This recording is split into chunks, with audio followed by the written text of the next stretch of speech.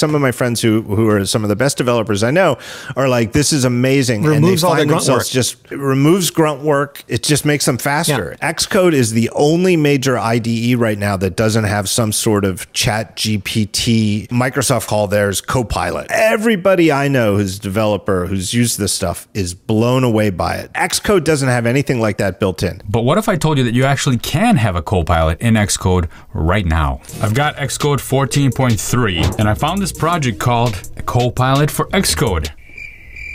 Is that not fitting or what? Let's try this out. I'll link to this repo down below if you want to test it out yourself and let me know how it goes. First of all, brew install. If you don't know what this is, I have a video on the whole installation and setup for your Mac. Brew is basically homebrew. It allows you to install software from the command line. So I'm gonna run that right there. Copilot for Xcode was successfully installed. You need to enable the extension by going to System Settings, Privacy and Security. Down here at the bottom, you have Extensions. And it says to look for Xcode Source Editor, but I don't see that here. It's not running yet, so it needs to start up some kind of agent that runs in the background. To get to it, you need to go to your Applications folder, and it's gonna be right here, Copilot for Xcode. It's a program. So you gotta run it. And here you'll get a notice that says background items added. If you don't trust this thing, you can download the source code yourself and build it from scratch. That's one thing you can do. It's open source. You can check out the source code. Path to node. Now the default value is just node, so you don't have to do that, I guess. So I'm gonna leave that alone. Now you do need to set up two accounts. One is your Copilot account. You need to have that. The other one is your OpenAI account because it's going to talk to the OpenAI API so it can generate the code for you. So I'm gonna go over here to Copilot. It says server unavailable. Please make sure you have installed Node. And I'm glad I ran into this because it's not detecting my Node environment. If I go to my command line and run node -- version, it's there, but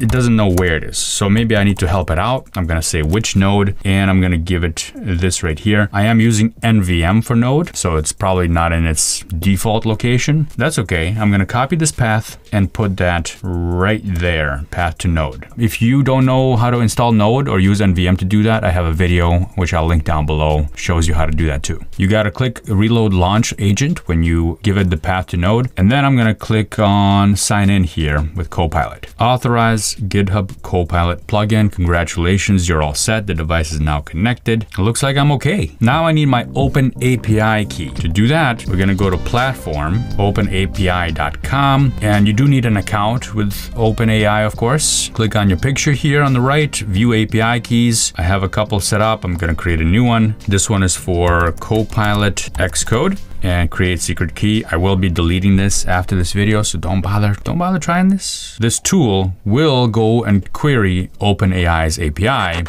Editor Alex here. It's not free to use OpenAI's API, but as I've discovered after doing this test, it's super cheap, and I'll show you how much this whole experiment cost me. Also, I've got my friend Ivars, who's gonna show you how to avoid using OpenAI API altogether. He's got a workaround, and I'm gonna show that to you in a little bit. There's my OpenAI API key. I get to select the model, and temperature is basically the amount of creativity you give it. So if you wanna go all the way up to here, it's gonna be really creative. If you go down to here, it's not gonna be. So I'm gonna leave it by default at 0.7, and then max message count, that's fine. Since this is the first time I'm using it, I actually don't know what the best options are, so you can check it out yourself. Now I need to enable the extension. So go to settings, privacy and security, and then down at the bottom extensions, and then there it is, Xcode source editor, not enabled. I need to enable it. I'm gonna put a check mark there and done.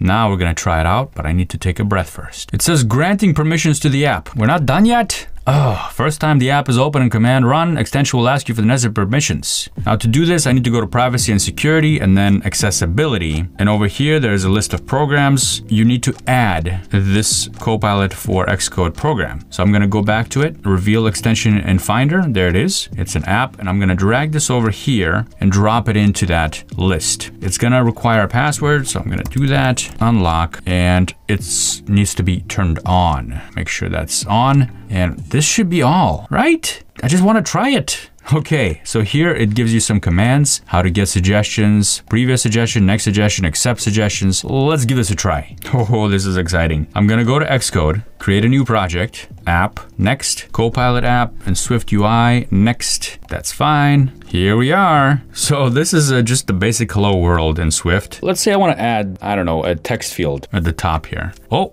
It's asking me Copilot for Xcode wants access to control system events, allowing control to prevent blah, blah, blah. I'm gonna say yes, because that's what I wanna do. I wanna use it. So how do I invoke it? So apparently you need to set up key bindings in order to trigger the extension. To do that, we're gonna go to Xcode and then settings, and then go to key bindings. And over here, you can search for Copilot. It should be on the list there. And there they are. So get suggestions doesn't have a key binding yet. So we need to do that. And I'm going to accept their suggestions for now. You can pick whatever key bindings you want, but it's option ? For getting suggestions. So let's start with just that one. And the suggestions are listed here on the GitHub page. Suggestions for getting suggestions and accepting suggestions. I'm using the word suggestion a lot. It's too much. The reason these were picked is because they don't have conflicts with other ones. So let's try that. I'm gonna go over here, back to my code and press option ? And I get another question from Copilot for Xcode. Would you like to access your Dropbox folder or your desktop folder? Oh, sure, do it. Hey, look at that, there it is. And the suggestion is to create a button here. You wanna create a button? Fine, create a button. I'm gonna click on accept. It gave me a comment. Let's try this again. I want some code. If it's not generating the code, perhaps it's Swift, but I know ChatGPT can do Swift because I've done it before. So it's not that. Let's try this explain selection thing. So I'm gonna need to create a new key binding for that. And let's go down here and select this. Let's do explain selection. Okay, look at that. Explaining selection. Explain the code concisely. Do not interpret or translate it. The code defines a vertical stack with an icon of a globe and text saying hello world. That is in fact what's going on. I really wish I could generate some code here. So I'm gonna try chatting with this thing. Augment the code to add text input. Let's try that. Here's the modified code that adds text field to the VStack. This right here is super cool. It's right there inside your editor. Now I can copy it from here and paste it in. It's complaining because $text is undefined. So let's have it explain that. Why am I getting an error about $text? The variable text has not been declared or defined yet. Exactly. $text is shorthand syntax for a binding object that allows the text field to read and write the value. Show me how to define the variable.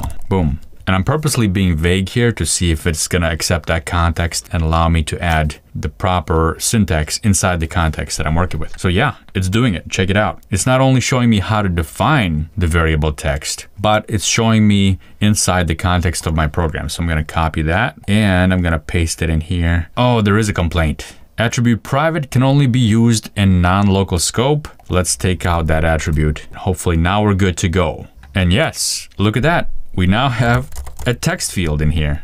And if I bind it to something initially, there it is. Let's try just defining a variable. And I'm gonna start with, I don't know, state var, my name is a string. I mean, I'm already doing most of the work, right? Let's see if this triggers any kind of help. Aha! Wait a minute, I wasn't expecting that. So it's showing me how to complete that line, but it also guessed that my name is Alex. That's creepy. I'm gonna accept that one. Now I just noticed that in the menu bar at the top, I have a little wheel here and I can check for updates here. And I can also enable real-time suggestions. This is what I was looking for. Maybe I was just dumb and I didn't realize that you could do that. So let's try this. State var my, oh, look at that. My last name. Yes, wow, wow, here we go. This is what I'm talking about. Look at that. The suggestions are changing and popping up right on the spot, and it even guessed my last name. Something's fishy going on here, I don't know. How does it know that? I'm gonna accept that. And if I do my previous test where I type in a comment that says create a text input, sure enough, it does it right there. Text field, enter your name, text. I'm gonna accept that. There's my text field with my name in it. This thing works. And it works pretty well. If you're learning how to use Swift and how to build Swift UI projects, this is really cool because you're getting inline help right there on the spot. I'm really enjoying this. This is actually really impressive. So you have to pay for Copilot, which is $10 a month, but there's ways to get it for free if you're a student or if you're in an organization that's doing open source projects. And you're going to be paying pay per use for the Open API, which seems to be not super expensive right now. Editor Alex here, and about how much it cost me to do this whole experiment. It cost me nothing. Here is my usage dashboard for April, and I shot that video on April 26th. I've been using the API all throughout the month of April, and I've only accumulated $2.86. That includes using AutoGPT, which is another little tool you might have heard about. So on April 26th, I got nothing. Now, as promised, here's Ivar's with his workaround to avoid using Open APIs. OpenAI APIs. To avoid using OpenAI's APIs and just use Copilot. Hey Alex, Ivers here. Here is how you can do that with VS Code and Xcode switching back and forwards. Okay, let's open VS Code and Xcode side by side. On my right, the project is opened in the Xcode. We have notification manager, the same class here in VS Code. And let's say I would like to get some suggestions from GitHub Copilot. Let's add, let's say, training reminder function. And GitHub Copilot will try his best to suggest what I would like to do. Save in VS Code. And here it is. Now I have in the Xcode as well. And now I can build or run the project to test this function. But for now I will just add comment to see how it will show in the VS Code. And when I'm clicking back to the VS Code, I already have this file updated here and I have this very important comment here. I like this workflow and it is working rapidly fast. Great workflow. Thanks for the tip, Ivars. If you want to see Ivars' channel, he's got a lot of Xcode related videos and iOS development videos on his channel. I'll link to him down below. If you like this video, let me know in the comments down below, or you can hit the thumbs up, which is really easy to do, and it helps me out quite a bit. If you like this kind of content in general, you can consider subscribing. Thanks for watching, folks. I'll see you next time.